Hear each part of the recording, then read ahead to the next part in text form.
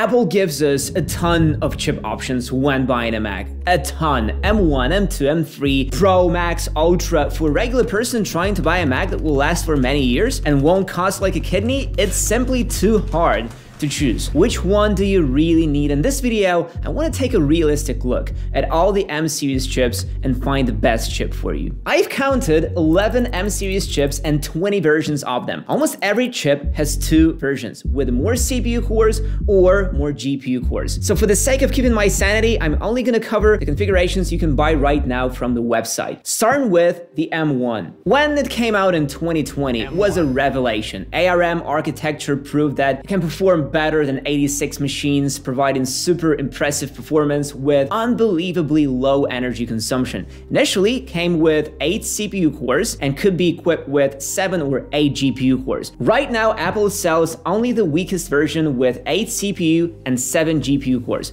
Right now in 2024, I can say that the M1 is a beast, but it still performs very well in all tasks. I firmly believe that this processor is best suited for people who are either on a budget or need a simple and reliable machine to watch Netflix or browse the web with some occasional document typing. And I don't mean in any way that M1 is a slouch, because it's not. The M1 is still plenty even for more demanding and creative tasks like video editing photos, or even light programming. But don't expect it to be a rocket ship. If you're coming from the Intel-based Mac, then even if you jump from something like Core i9 to the M1, you will still be amazed by its performance. The only weakness that I can think of is the number of GPU cores. This was fixed in the M1 Pro, but currently it's not that easy to obtain that. Even so, with only 7 GPU cores, you can play Death Stranding with pretty decent graphics and high frame rate with no issues. But seriously, M1 with its 8 CPU and 7 GPU cores isn't suited for heavy work, and if you are a creative professional or your needs exceed browsing the web and working documents,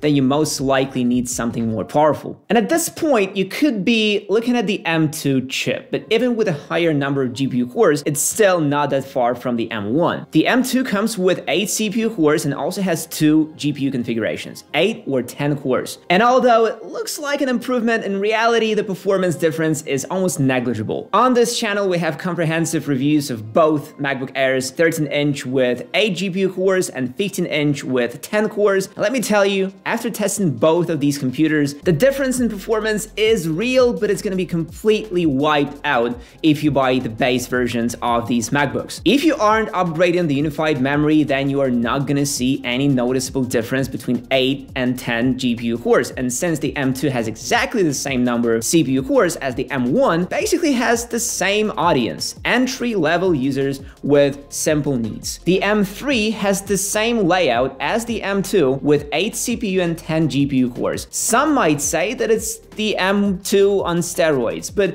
it cannot be further from the truth. Despite having the same number of cores as the M2, the M3 uses the 3nm technology instead of 5 and has a vastly superior GPU. It's much better at allocating memory for the GPU depending on its needs and supports hardware-accelerated ray tracing. The M3 is like a perfect stepping stone for someone who doesn't know yet whether they will need extra performance or not. Though I personally don't recommend choosing it, because for the same amount of money as it will cost you to get the M3, you can get something more interesting and more powerful. And right now, I believe we arrive at the most interesting processor on this list, the M2 Pro. It has 10 or 12 CPU cores and 16 or 19 GPU cores. Despite the fact that it's not that much different from the M1 Pro, the M2 Pro you can buy directly from Apple without breaking the bank. Apple still sells refurbished 14-inch MacBook Pros with this chip, and for $1,600, it's a real bargain. Oh, and it's also an option for the Mac Mini that retails at $1,300. The M2 Pro is a real beast. Not gonna lie, I have a heap of friends who use the M2 Pro Max, and all of them are over their heads about how good it is. Obviously, it's super great for day-to-day things like web browsing and watching movies, but most importantly, it also excels at demanding workflows. 10 CPU cores and 16 GPU cores is more than enough to comfortably compile even the heaviest projects, render complex 3D scenes, and edit high-resolution videos with heavy encoding. So I think if you are a professional who needs the best balance of performance, features, and price, the M2 Pro is a no-brainer. If you need even more power than that, it makes sense to look at the M3 Pro instead. It can be equipped with 11 or 12 CPU cores and 14 to 18 GPU cores. The M3 Pro has exactly the same benefits over the M2 Pro as the M3 has over the M2. Its graphics system is far superior, and even with a lower number of cores,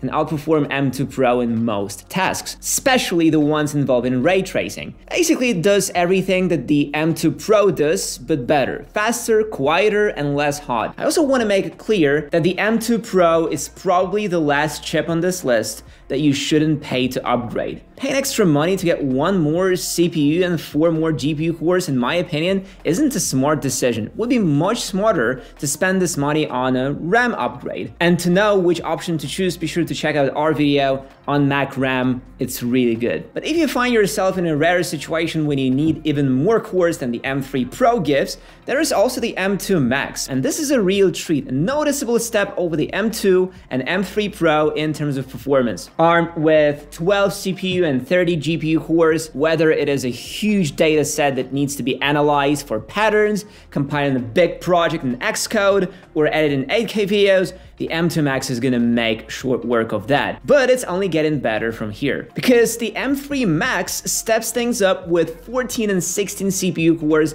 and 30 to 40 GPU cores. And that's a lot. Personally, it's a bit hard for me to fathom the situation where I might need so much power, but if you are a software developer, if you work with neural networks or develop games and desperately need that ray tracing powers, then you've just found your best pick. If you're shopping for a new Mac, then you need to understand that the Max chips are for extreme professionals, and unless you're doing something truly complex with your laptop, there's absolutely no reason to go to such extremes, and it's stupidly expensive. $3,200 for the cheapest MacBook with the M3 Max. That's a lot of money. And the M3 Max also can be equipped with a variety of RAM configurations. So if you are someone who needs this absurd amount of power, you might want to check out our video about RAM in MacBooks. But if you thought that the M3 Max was impressive, I've got one more crazy beast in store for you, the M2 Ultra. It comes with 24 CPU cores and 64 GPU cores.